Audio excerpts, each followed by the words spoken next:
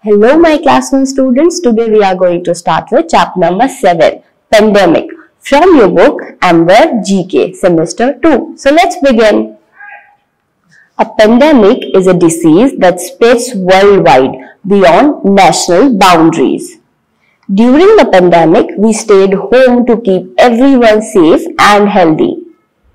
Students, we learned so many words during pandemic, like virus.